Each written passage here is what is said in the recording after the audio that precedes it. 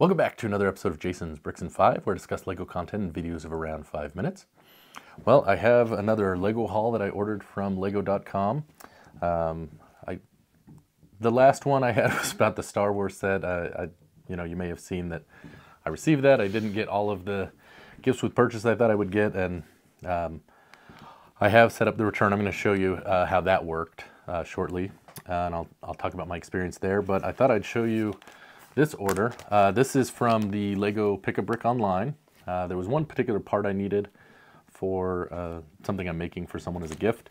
And so I went ahead and just ordered it, a number of things off of the bestseller, just to get over the free shipping and the no special handling fee. So I ordered it, they sent it out. I was surprised because it was only about 2 days between when I ordered it and when it arrived. This came and my son went out the front door. He's like, "Oh, here, I brought you a package." It's like, it doesn't feel like there's much in there, so let's see what's in here.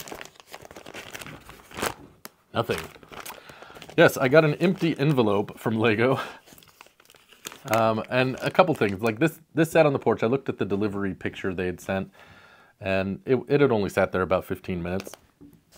And I noticed initially, besides the fact that it seemed awful thin for Lego, there was kind of like a bite taken out of the corner, and it does go into the package. So I don't know if something happened there or if someone had opened it, because this looked like it had been peeled. It still has the tear option here, but that hasn't been ripped off.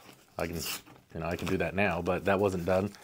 It looked like this had kind of been peeled off. So there was no order, no invoice, no packing list, which normally comes. And so it was kind of weird because I've never gotten a Pick-A-Brick order online. I've ordered a few from them, and I've never gotten one sent via UPS. It's always been sent regular mail, so USPS, United States Postal Service. And it's in my mailbox, and, because it's generally not not all of us order 18,000 pieces like Alex. Anyway, so typically that's how they've come, and I hadn't had issues. This one was sent via UPS, so I called them and I said, "Hey, I have an issue. An order came and it's empty." And they said, "So like you got a box?" And I said, "Well, it's actually Pick-A-Brick online."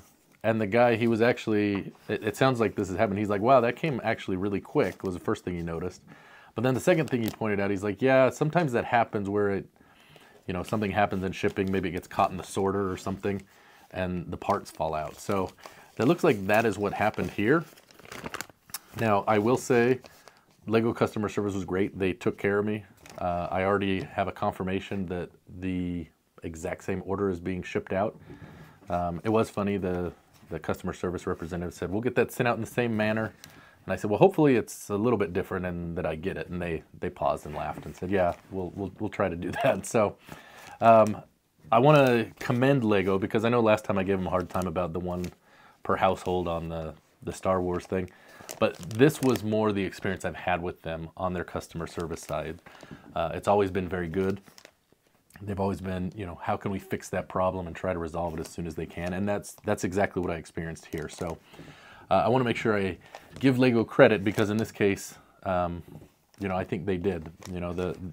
It probably wasn't even their fault, other than I guess maybe if there's something wrong with the engineering of this envelope and choosing to use that. But it was something that happened with the courier, and during their transit that it happened, I believe. So kind of weird. I mean, I can't make this stuff up. I see a lot of people have orders that they joke about how Romeoville kicks them around and they come trashed.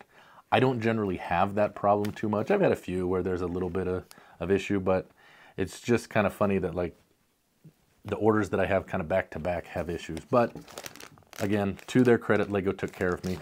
As far as the return process, I'll quickly go into that. It was actually a very smooth process. So you just pull up your account in the Lego.com website and find your order.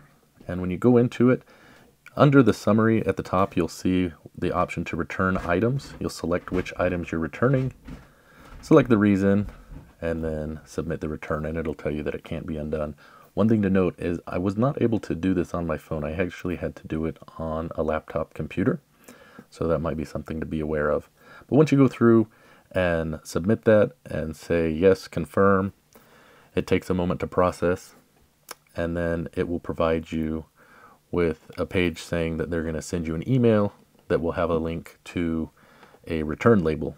And then you can just take the package down to UPS and they will go ahead and take care of shipping. All right, so that is going to do it for this video.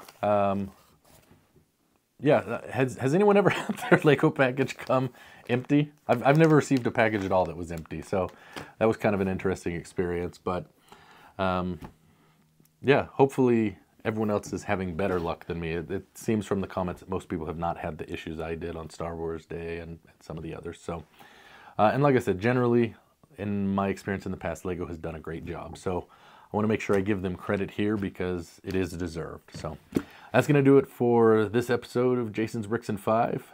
We'll see you next time, and happy building.